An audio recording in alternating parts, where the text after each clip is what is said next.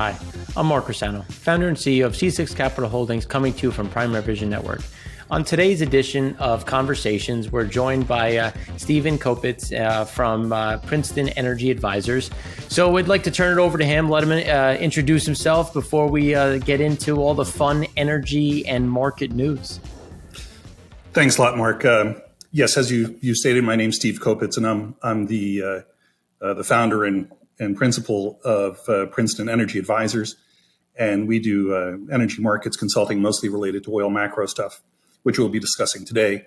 My background is really out of management consulting, and I ran the New York office of Douglas Westwood for a long time. Douglas Westwood did oil field services market research, so we counted widgets for all kinds of things, from drill ships and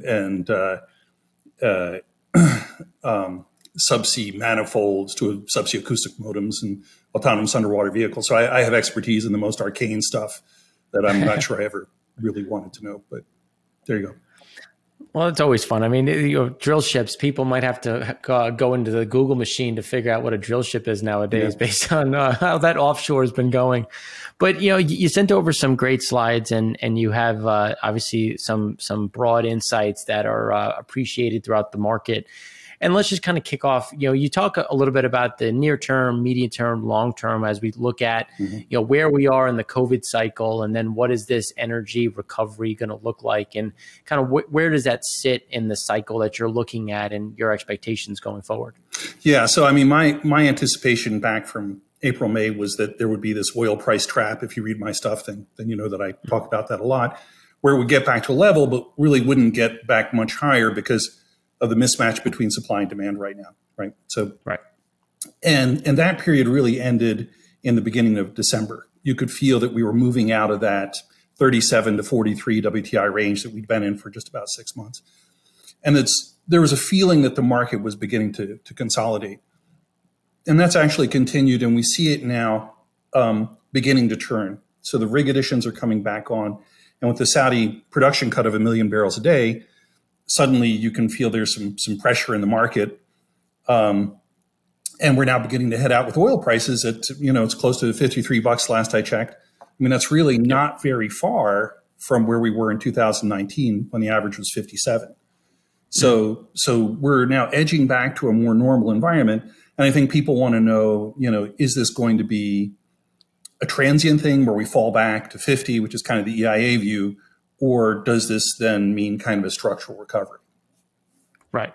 And when you're looking at, you mentioned the rig counts, frac spreads are obviously coming back as well. Where are you thinking about or looking at the U.S. from that perspective? I mean, is it 11 million going to hold the line? Are we going to start to see some growth by the end of the year? Or is this just where the U.S. is going to sit for the foreseeable future, given kind of that push-pull that you've talked about with supply versus demand? Yeah. So if we look at the U.S., I mean, the U.S. is the pivotal player in all this, as I see it, right? We've become kind of the marginal producer in the sort of pre-COVID era, right? So shale production was able to grow fast enough really to set marginal cost and price in the industry. Right. And now U.S. production has collapsed, and we're down something like 2 million barrels a day. And it looks like that's affected productive capacity on that order of magnitude. Okay. Right? So go ahead. No, please finish. Yeah, so the EIA is now saying, well, in terms of lower 48 oil production, so crude and condensate, we're going to be up about 700,000 barrels a day above current levels by year in 2022, which in other words is not a lot. Right. If we add natural gas liquids, that's higher. So that's like closer to 700,000 barrels a day a year. But still, it's not a huge amount if demand recovers quickly. Okay. And when you're looking at demand and you're talking about demand recovering quickly or potential for recovering quickly, I mean, what are you looking at, or what are some of the metrics that you're gauging on a U.S. level and global level to see how that balance is working? And if we do continue to see some of that upward momentum in oil price? Yeah, so I think there are two sort of functional narratives here, and I would put the EIA in one. I'm a very EIA-centric guy. I don't know, just it's easier, and I know the guys here. But so the EIA is kind of has this straight line up, sort of gentle, all the way through 2022. If you look there and say, gosh, was there a vaccine introduced there? You can't see it. and it's just gradual, never really recovers to earlier levels. I don't think that, so they're using kind of a recession analogy, right? We had a recession and there's a gradual. I'm still using an outage analogy. Like, you know, when you have a power outage in your house and you know, the power goes down and people you know, bring out the candles for a while and sit in the dark and tell stories, then the power comes back on and everything goes back to normal. And right now, I still believe that that's closer to the truth than a recession type recovery here. So if this vaccine gets momentum, we could see a material demand recovery by starting in Q3, Q4. Okay. And then from Q3, Q4, is that something where we're going to get back on track to where we were in the last, let's call it 10 years, where we had about 1 million barrels a day of growth? Or do you think there's going to be some transition in terms of maybe a work from home, or this green movement in terms of maybe coming off the flights and not seeing the same type of recovery? Or is it something a little bit different? Like we get back to this 100 and then we just kind of hang out at this level and peter along as we kind of get our feet back underneath us? Yeah. So there are a couple of different narratives here. The one is that the EIA kind of takes an almost semi-permanent 3 or 4 million barrel loss there. I think that's too much. I think my sense of it, I mean, first we'll see what happens, but my sense of it is it will probably be behind the trend line by about a year. So that puts us at about 105 million barrels of demand by end of 2022. And the EIA's original forecast was 105 at the end of 2021. So slides us about a year. Not a huge amount, in my opinion. And when we look at what's happening within OPEC itself versus the U.S., so we have, you know, Saudi Arabia took the 1 million barrels for March and for February and March. You know, realistically, they can bring that back fairly quickly. But when you look at some of the other countries, you know, we've seen some peaks in some areas and some investments starting to kick back up in, you know, Iraq, UAE, and then now Libya is kind of this unknown as to can they maintain this level, and obviously based on the ease of, you know, getting crude from the ground from that area, let alone their own geopolitical issues. But when you start looking at some of the investment that we're going to see over that time period, if we really start to get back to this growth, I mean, where are some areas that you're seeing that could be of interest and that could maybe come on quickly or quicker than some of the other spots to try to make up and capture some of this rally in crude pricing? Right. So first, I think OPEC's going to have a price-led and not a volume-led strategy. So the difference between those two, a price-led is if I can raise the price, I'd rather raise the price than produce more. Right. And a volume led. So a volume led is where, if the price is good, I'll produce more.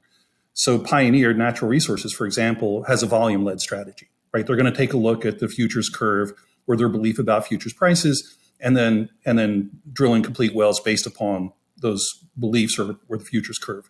But they won't believe that they can set prices. So they're a price taker. By contrast, OPEC's going to say, well, you know, US is kind of on the sideline for the next 2 years. Yeah, if we can drain these inventories, you know, keep things pretty tight and we can jack these prices up and recover some of those revenues that we lost in 2020. I believe that's what we're going to see. And that's how I interpret the Saudi cuts here. You know, it was a little unexpected. And into the middle of a budding recovery, the Saudis say, hey, we'll cut another 1 million barrels. And poof, they put on $5 onto the oil price. So my belief is that OPEC in general is going to feel like maybe higher prices are in their interest. I think they will return volumes, but they will not return volumes in a fully accommodative way. And they're going to try, I believe they're going to try to make the best use they can of this gap until U.S. shales sort of find their feet again. Because, you know, we have to put, if we assume we're going to kind of be back to normal by the end of 2022, 2023, U.S. shales have a lot of ground to make up. Right. So there's that. As for the risks, I think Libya, as you mentioned, is always a risk. I mean, you can look at the numbers and, you know, you can use a dartboard to try to figure out what their production will be. That's downside risk to my mind from current levels. I think personally that I think there's going to be a push to bring Iran back into some sort of nuclear deal. And there's 2 million barrels of capacity there. And I would say it's a coin toss whether that comes back into markets in the time horizon or not. Right. Yeah, Iran is an interesting one, especially when you consider that they have a pretty, you know, important election that comes towards the year end. And it's, you know, do we try to do something ahead of that, wait to see what the turnaround is? Because there's, you know, let's just, for argument's sake, say that they're at about 2 million barrels a day right now, 1.9, depending on what they're putting into the market, with another maybe 2 million behind that. And then obviously they have their storage, but that would get drained out pretty quickly. You know, and it's interesting because when you look at, you know, something that came out this morning from Iraq, that they're cutting some Basra flow into India. And now India's sitting there and they're going to have to go out and bid up Urals. And we've started to see some of that price recovery, but Iran fits perfectly into that bucket when you look at how they're really positioned. So it's something when you look at how the US is trying to position themselves within China, within, you know, Russia's trying to position themselves with India, it becomes a very strategic partnership. So there might be some leniency, if you will, of getting some of that crude back into the market, even ahead of a bigger agreement. But when you're looking at some of the demand cycles and some of the potential headwinds, you know, Israel has come out and said that they're a bit concerned about some of the Pfizer numbers or effectiveness of the vaccine. And now we have a new kick up of, you know, let's just say cases, who knows how many in China, but, you know, just ahead of Lunar New Year, and Lunar New Year being the largest, you know, human migration of the season.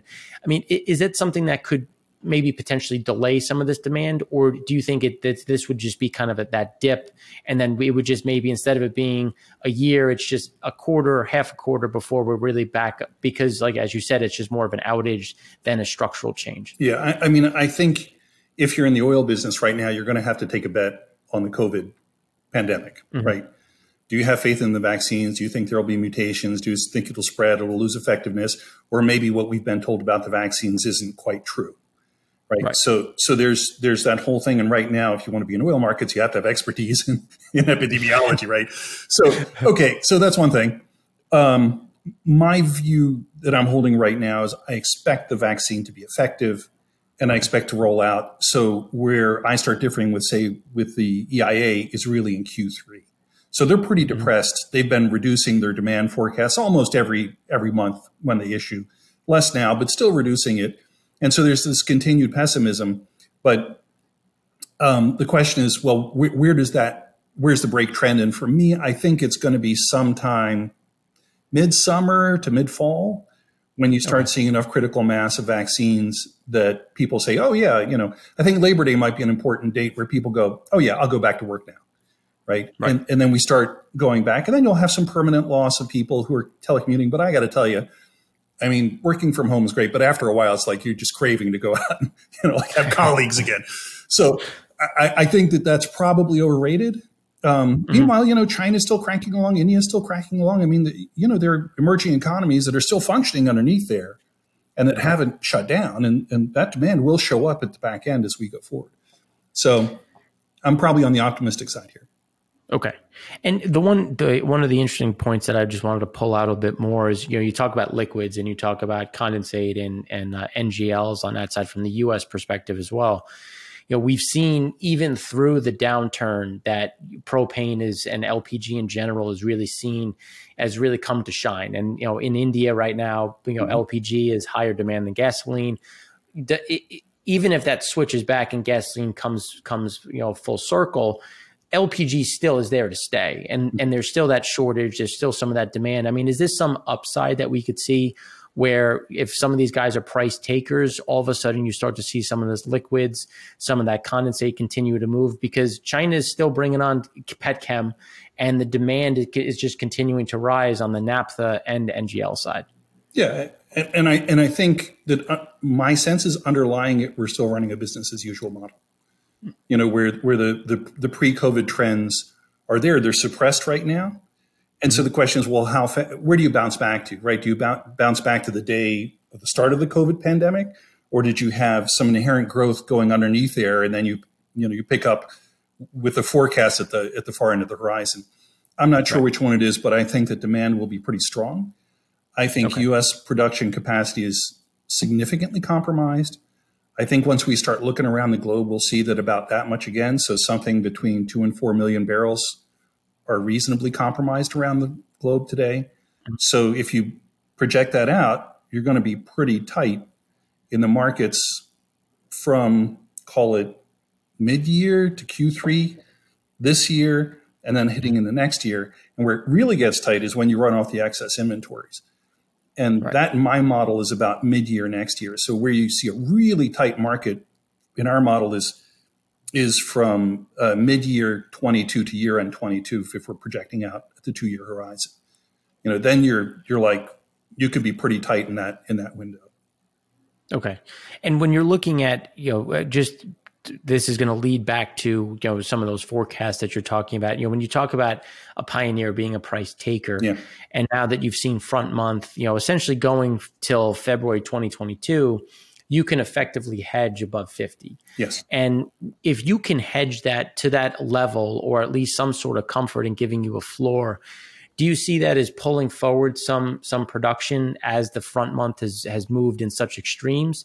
And then you're protected from a potential COVID issue or vaccines not being as effective because you're hedged out, or as they say, hedge, drill, complete, and just rinse and repeat as long as you can. Is that something that you see, or do you think that energy's really learned its lesson and it's going to take a bit more of a measured approach as it comes back to market? Okay, let's start with the second question first. Has energy learned its lesson? No. So let's go back. The reason is that first, these guys love to drill. It's what they live for, right? And the second is, if they have money to drill, right? If you have a curve that, okay, there's a curve, great, let's go and drill it, hedge it out, or if you like spec, do it on spec. And let's drill, right? We can do that. But if you have enough people drilling against the curve, you'll collapse the curve over time, right? And that seems to be what happens. So no, there is no self-discipline in a market. There are only prices and incentives, and these guys always jump on them. So no, I don't think the future will be different than today, despite promises to that effect. What I do think is begun to happen and will continue to happen is that these prices, rigs are going to come back online, spreads are going to come back online, and they're going to come back in quantity. So, right now, one of the things that's not much talked about is that we're still, before the pandemic, we were at about 600 horizontal rigs plus or minus, and that was looking a little bit light because production peaked in November of 18, as you'll recall. So U.S. shale production was already rolling off before the pandemic. Mm-hmm. And so you probably need 600 rigs to get it back into that level, right? And that implies something around 400 spreads.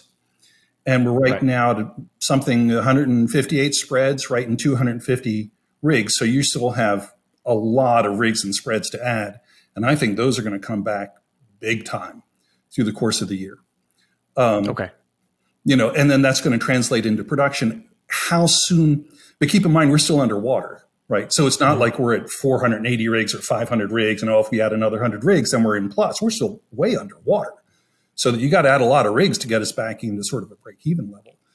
So, I more or less take the EIA's view on this, that we're going to have relatively modest increases from lower 48 oil production through the horizon, and I think that OPEC is going to jump on it. Okay, and when some of the commentary out there on the bullish side is that we're going to see $150, $200 prices by the time we get into 23, 24, 25, just from the underinvestment that we've seen from, let's call it from 2015 onwards.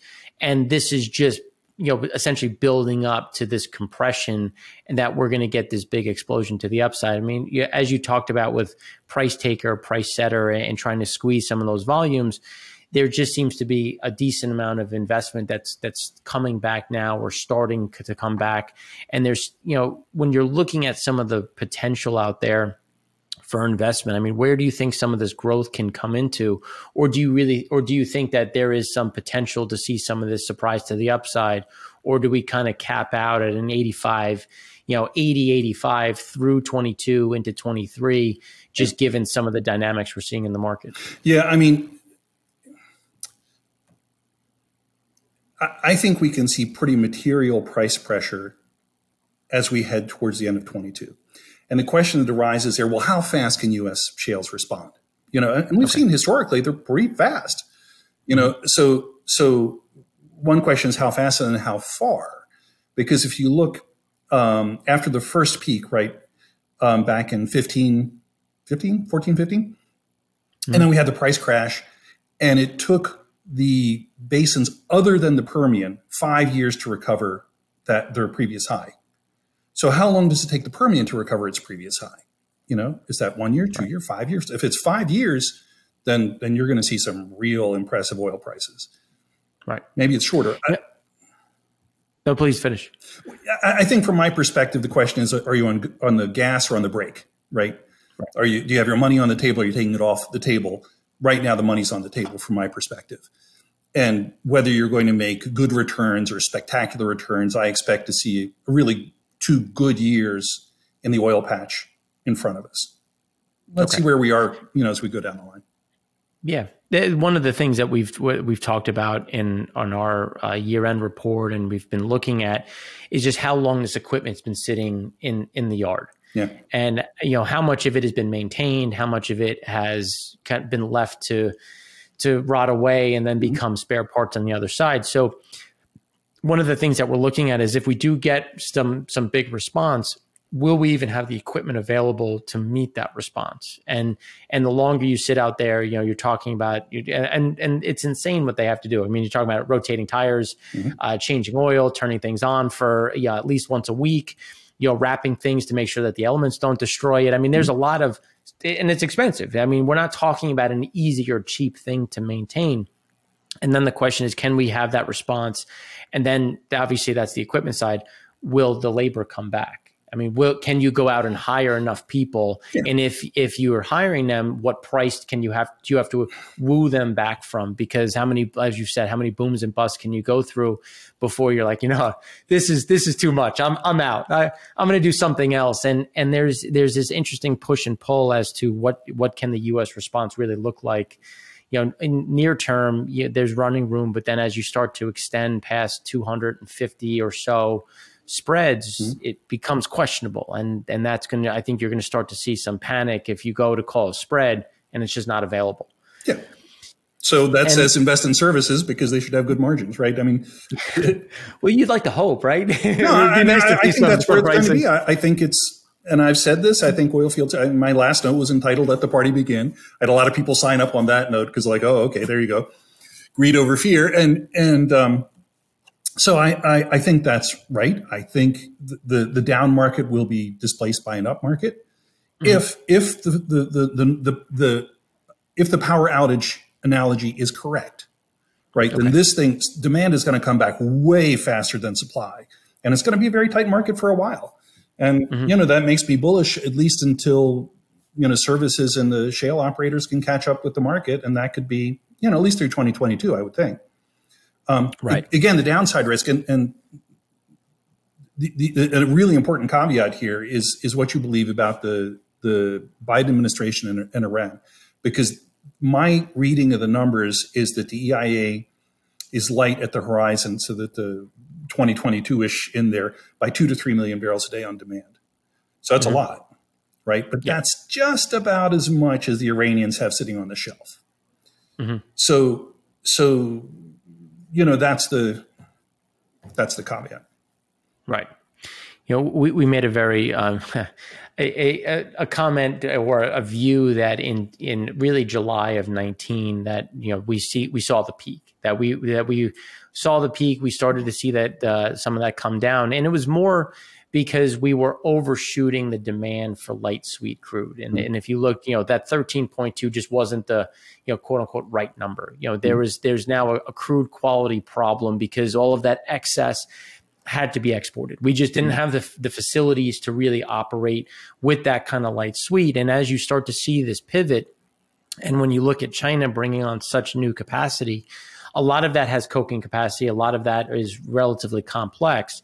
So even if the U.S. starts to respond, what are you thinking about some of the spreads and some of the differences where, OPEC might be incentivized to come back a little bit sooner, because even though the typical spreads are still are a little bit weak, we're seeing some tightness in heavy sour. We're starting to see some of this movement where their crude grades are starting to come in at a bit of a premium, and they might try to pull forward some. Where are you looking in terms of specific crudes and some kind of quality that might incentivize some activity ahead of schedule?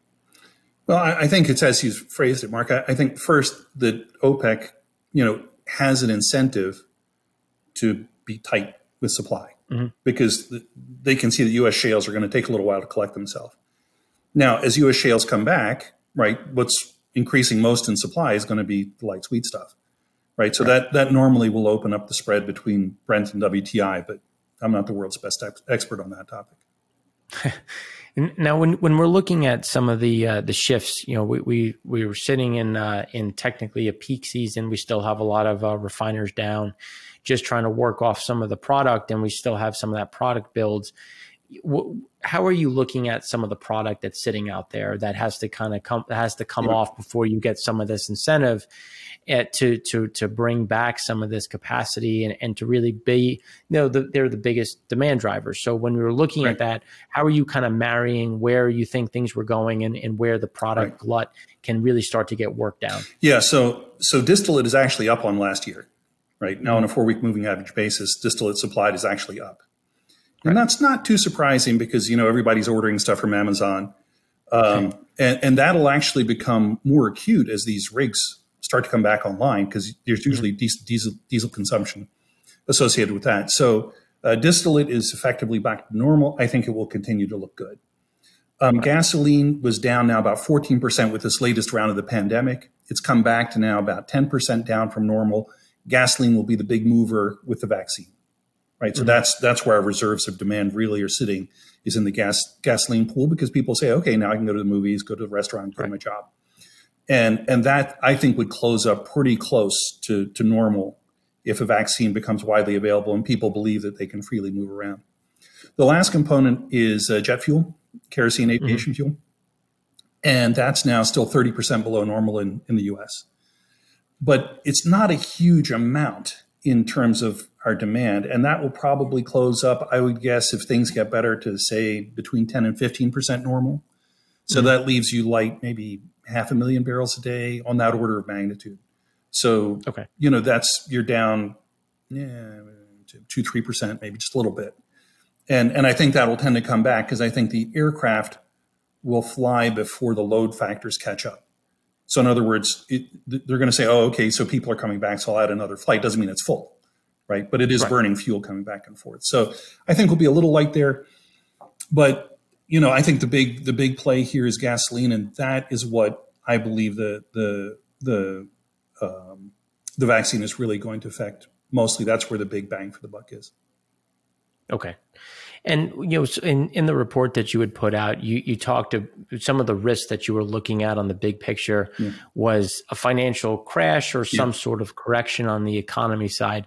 What type of metrics are you looking at to say, okay, we need to start to pare this back a bit because there's some stress in the market? As we see some of the economic data coming out, some of it's bullish, some of it's bearish, depending on the time frame and where it is. I mean, what do you think is the most important on the financial side or economic data side to say, this might be a little bit sooner or this might be a little bit later because of some of the things that we're noticing? Yeah. So right now the Fed and the Treasury through stimulus are maintaining a really easy money and big stimulus policy, right? And you can see distortions occurring across the market because of it. I mean, housing prices here in Wellfleet, are up, 13% in a year. Okay. In an economy that is being crushed. Okay. So, that's easy money. You can see it in the trade deficit. The trade deficit is surreal right now. It's worse than it was in 2008, which caused that huge correction. It's really out of whack. And that's because there's so much money in from stimulus that's going into imports. And the one of the markers I really use are certain types of unconventional vehicles on the stock market. One of these is SPACs, special purpose acquisition companies. These used to be called blank check companies, and they're quite expensive. So if a hedge fund wanted to buy a trucking company, right, and would pay 100 to get that onto the stock market via SPAC, you'd have to value it at 130 because the transaction costs are so high. So you only get SPACs when you get a large disconnect between private valuations and public valuations. And that almost always says you have a stock market bubble. And those almost always end in a stock market crash. right? So that's in there. Now, the Fed, the Treasury, I mean, they're just going to launch another big stimulus this coming week, right? Yep. And the Fed is going to sit on its hands because they're not going to say, oh, we're going to raise interest rates. Sure, we're all still, this party is going to go on until the vaccine starts rolling out. And then you have a guy, who had the flu, and every day you were giving him amphetamines, right? Oh, this will make you feel better. And then he's going to recover. You're still going to be giving him amphetamines. And, there's probably going to be a crash there. Now, the question is, what's the nature of that crash? I think it looks more like 87 than 2007. And the reason for that is that the housing market is very tight right now in the U.S. And the housing cycle and the business cycle aren't that separable. So it's very difficult to keep things down if you're short on housing, right? Because if you press down those houses, we're still short, so the prices will tend to pop back up. And that's very different than what we saw in 2007, where we had this huge overhang of housing. Right now, we're still very tight. So that speaks to more like an 87, where we have a correction, some sort of bad feeling for a few months, and then people collect themselves and move forward. But do I expect a correction here? Yeah, on paper, it looks like it. Right. One of the in our economy show, we had this great chart on SPACs looking at, going back to 2010 and just looking at how many came online. And I think the number was from 2019, we had about 26 billion. And then in 2020, I think it was 87 billion. Yeah. And it's like, oh, that's some easy money right there coming to market. And it's interesting, like as everyone tries to lock in some of these gains. And when you talk about, obviously the Biden administration coming in, some of the shifts when we're going to get that second stimulus, the Fed has been very adamant that they're going to be at that 120 billion or so for the foreseeable future, keeping those metrics or the borrowing, or financial conditions very light and easy. Mm-hmm. I mean, is there something where on the back end that jobs, like where do jobs kind of sit in, where we've seen a big drop off in jobs, people continue to struggle to find work? I mean, how much of that is going to weigh in on some of the gasoline demand and some of the other demand factors as people just don't have the capital and or the means to move about as much? Yeah, but the presumption is that if you're using an outage thing, those jobs come back really quick, really quick. And it's worse than that, right? Because there are a lot of people who are near retirement age who took the pandemic as an excuse, a cause, a motivation to, in effect, take early retirement, right? So I actually spent some of the pandemic in Hawaii testing, the safety of flying. It was safe.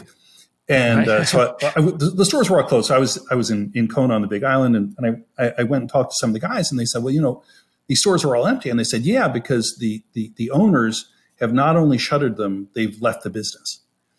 And so you're going to see that we're missing some folks on the back end of it. And the second thing is demographically, heading into 2025, we have a very, very tight labor market, So, my presumption is if things turn back on, they turn back on pretty fast and pretty completely. And the gasoline demand is linked to jobs. So those two are all but synonymous. Okay. And when you're looking at that and taking that to the next level, as one of the things that we talked about in the econ show and is out is U-Haul coming out with where people are moving, what states have seen some of the, and you see clear indications of that urban to suburban move. Yeah. We've seen it in the car data. We've seen it in some of the, obviously, as you talked about, the housing data. Is there a second wave, or did we see it and now it's people getting comfortable and just going about their normal business? Or is there going to be that blend of, I'm used to buying stuff online, I'm going to continue to do that, and that blended schedule mutes a bit, not to say that we stay down here, but instead of seeing that growth, we kind of flatten out and just get back to where we were prior to COVID? Well, if you take, the answer is, I don't know. If you're asking my sense of it, my sense of it is that things will become surprisingly normal, surprisingly fast. And we will be back in that range where we have, pretty stable gasoline consumption in the country. It's not really moving up or down that much. It's going to be pretty stable. Diesel demand could continue to do well because, yes, I do think people are becoming accustomed to ordering a lot more online. And I think those habits will persist. But also, oil drilling and production is distillate heavy. It uses a lot of distillate, and you can see those in the statistics, and that's So we may be above normal for distillate demand, about average, or maybe a little light on gasoline. Okay. Now, you talk about a lot of the EIA data, and they do a great job of looking at, ducts and some of the production and where the permits are, more specifically getting into a bit more about the administration. We know about the stimulus that's coming. They're going to maintain that easy money move. But when we look at fracking and we look at activity and we come to federal land versus public land, versus private land, and there's some permits, there's some running room, but at what point do we start to get concerned about some of this activity that is going to be hindered in New Mexico? Because New Mexico is kind of that where we could see some impact, especially in the Delaware. I mean, can you talk a bit more about what you're seeing or what you're thinking, especially as we get into and we start to work through some of those permits, not in really 21 and getting into 22? Yeah, I mean, my advice to the Biden administration would be to ride the shales and say, those are hardworking Americans and they're adding value, and those are real good paying jobs, which they actually are real good paying jobs. Mm-hmm. And I would just ride it up for a couple of different reasons. The first is that it is going to come back materially. And yeah, we may be constrained in places, but it's going to come back, and it's going to be pretty robust, whether or not the Biden administration endorses it or not. So from my point of view, I think it would make sense to say, look, shale production, very important to the economy. Sure, renewables, clean energy, all that, but people still have to drive their cars today, right? Mm-hmm. People still have to fly today. They still have to heat their homes today. So we need to think about it more as a balanced portfolio moving forward, where we balance, some renewables, some clean stuff, and just daily, getting stuff done. Right. I would do that. The second thing that's important is this $150 oil thing, right? So the question is, how long do shales run? And if you go back several years ago, typically like a Goldman Sachs analysis, you would see U.S. shale production kind of peaking out 2023, 2025, in that range, right? When U.S. shale production peaks out, oil prices are going up because shales are the only discipline on global oil prices, right?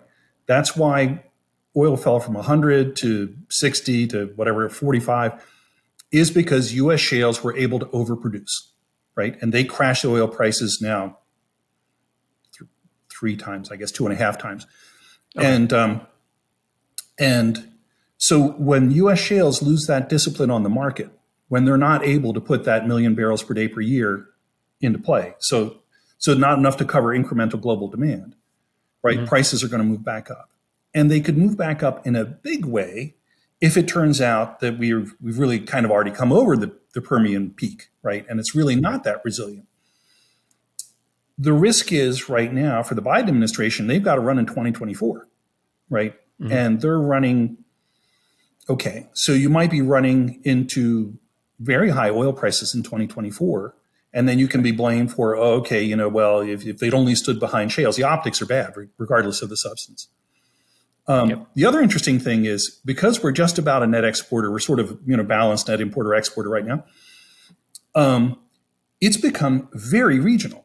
So if there's an oil shock, nobody in Texas is going to say, dang, that's terrible. We're making $100 oil, geez, I got to get a new Ferrari to make me feel better. In the mid-continent, nobody's going to say, gosh, life is so bad. They're going to say, gosh, life is great. But if you look where we consume oil on the two coasts, New Jersey, right, Connecticut, New York, California, where gasoline prices are high, and those are all Democratic states. They're going to be sucking it up, right? So there is reason for the Biden administration to soft pedal antagonism to oil and gas, right? Mm-hmm. If I were them, I'd say, it's kind of terrible, but we don't want to blow up the economy, right? So there's that. And the second thing is, I would be looking very strongly at getting those Iranians back into the agreement. One, Iran has stated that it wants to be back in an agreement. And I think that the Biden administration wants that too. But there's also, in your back of your mind going, yeah, we want things to recover. But, if we've guessed wrong and these markets are really tight, then 2024 is going to be a nightmare for the Democrats.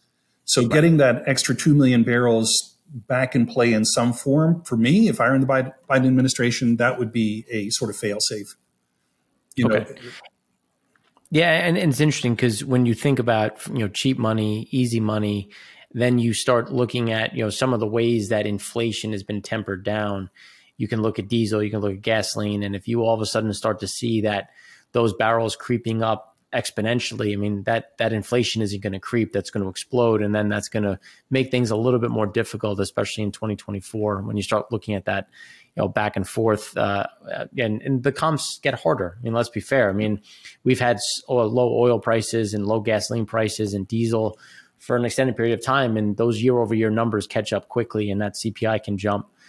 But when you're looking at it, and just to kind of round out, because you mentioned green energy, and we've seen some very lofty views of the adoption of EVs and some other green technology. I mean, how are you factoring in some of the potential erosion to demand, or do you think that it's really a non-starter till after 2030, and or is it something that could be accelerated if we do get oil prices shifting higher and making some of these things a bit more attractive?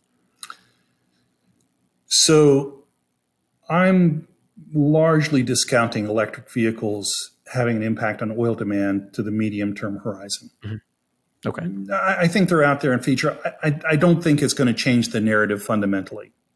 Right. Maybe they'll become more competitive than they are today. Mm-hmm. Right now, I don't see that as the major risk. I see the risk as the other side, that once the Permian is no longer able to expand by, upwards of 1 million barrels per day per year, oil prices are going back up. And at that point, you're saying, well, what are my alternatives, right? And in the bigger picture, right, shales are not a success story for the oil system. They're a cautionary tale. Because what happened is that conventional production, where you drill the vertical well and you suck stuff out, that went away. That's gone, right? We can't supply incremental barrels out of that world anymore. So what we said is, oh, look at this garbage lying around. Maybe we can frack it horizontally and get something out of it. And we could. And that's good as long as it lasts. But when that loses its edge, we're back to 2011, 12, 13 in fairly short order.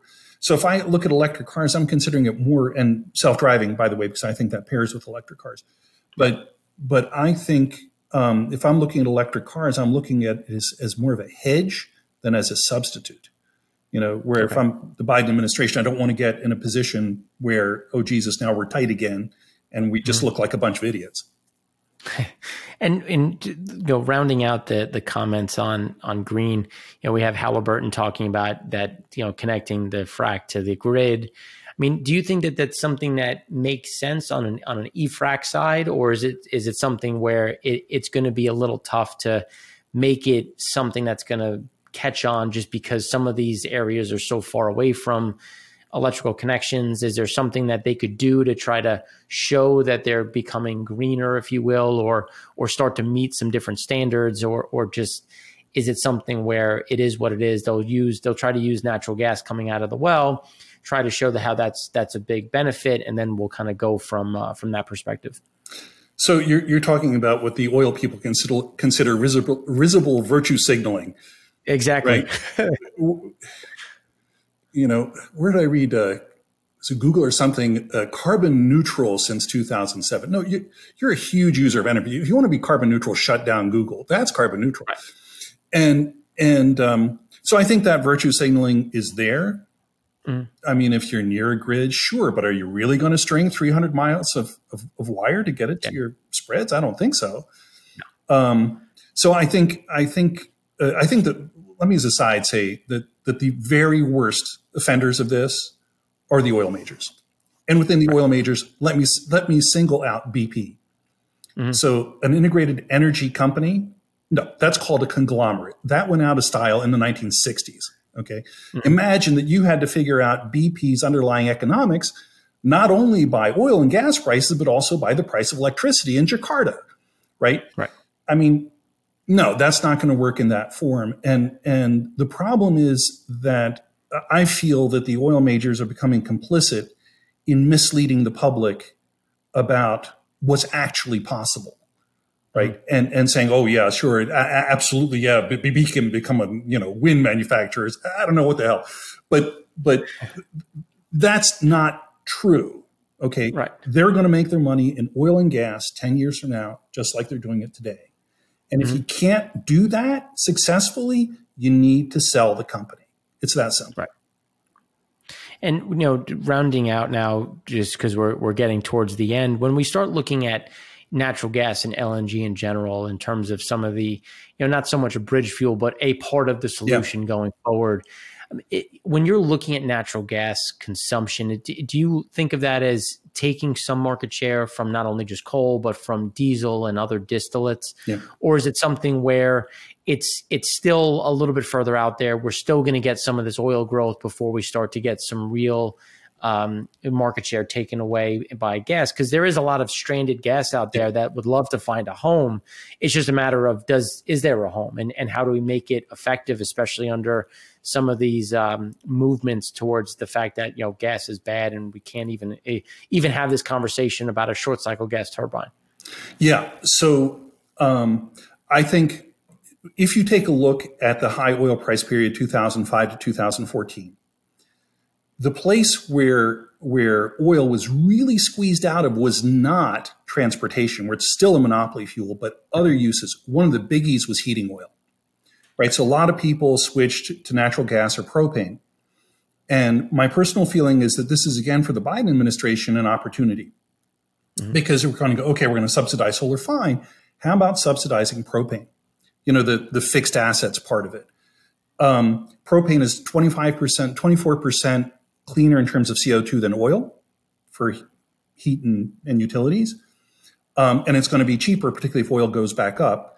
So it would be really easy to say, oh, there are the solar programs and, the wind programs. And, oh, we have a propane program, which, if nothing else, has signaling, because the people who use propane are going to be rural. Those are because the people don't use natural gas today because, like us here in Cape Cod, in the Outer Cape, we don't have gas lines. It's too rural for that. So we all heat with oil here, but if you take a look at the people who are putting up houses new here, those are all propane. And the if you want virtue signaling, right, little virtue signaling would say, hey, rural people who voted for Donald Trump, but we'd like to vote for Joe Biden or Kamala Harris in 2024. Hey, let's recognize that you also have needs, and maybe propane is something that can ease your life a little bit, and let's give you tax credits or whatever. So I think that there is opportunities for natural gas and for propane, particularly if you believe that we might be tight on the oil supply again as we head to the middle of this decade. And I think, right now that's my expected case scenario. Might be wrong. Okay. And last question before we sign off, Keystone Pipeline. Is this something that is just a non-entity because nobody really believed it, or is this going to be a meaningful impact to Canadian crude into the U.S. and unlocking some of that Canadian crude in the north? Yeah, I mean, if I'm a Canadian, my only read is that the Americans are colossal jerks. But they could go back to the War of 1812 and draw that same conclusion. So let's start with that. Right now, so Keystone's been very controversial. It's going to continue to be controversial. It's going to struggle because it has symbolic value to the left. It's a big, bad, awful pipeline, and from Canada and crude and oil sand stuff. I think it's going to be a very tough sell. Keystone will come back on the agenda when oil prices are above 80. And people say, oh my God, we have to do something. And until then, I think it's off the table. I know that's not good for the Canadians, and God bless them, because if it were up to me, I'd build the pipeline. But right now, that's the politics. And I think that for the moment, it's dead, and it's going to be dead until either Republican is elected again. I don't even know if that's possible anymore. Maybe we'll just have a coup. Right. Or oil prices go up enough to scare Democrats. And so I think, for the moment, I think it's going to be pretty dead. Okay. Now, before we sign off, any last comments that you'd like to make or talk about? No, I think we're entering a real exciting time. It's been 7 years of fat, 7 years of lean. We are coming through August of 2021 is the end of 7 years of lean, right? So we haven't done better than the biblical Joseph in the business cycle timing. And I think that is likely that we are now coming to the end of the shale period, and by which I mean where shale was the setter of marginal prices. Where shale by itself, virtually U.S. shale producers by themselves were able to carry incremental global demand for a long time. And I suspect we are now coming up towards the end of that period. Whether we've already passed it, possible. Whether we pass it 2024, 2025, 26, something like that. But we are now, I think, past the midpoint. Mm-hmm. And so it should be more fun to be in oil again, possible to make some money. I think the next few years look really good, whether or not shales come back. But I think we can now start looking at oil as a little less marginalized and loathed and kind of shunted to the side than it's been in the last several years. All right. Well, great. Well, thank you for the time, Stephen. It was an absolute pleasure. So you can find his work at Princeton, at the Princeton Energy Advisors. I knew I was going to get it right. You can find his, we'll put links in the show, and then you can obviously reach out and learn more of the great insights and commentaries that come from Stephen and his team. So thanks again for watching. I'm Mark Rossano, founder and CEO of C6 Capital Holdings, coming to you from Primary Vision Network.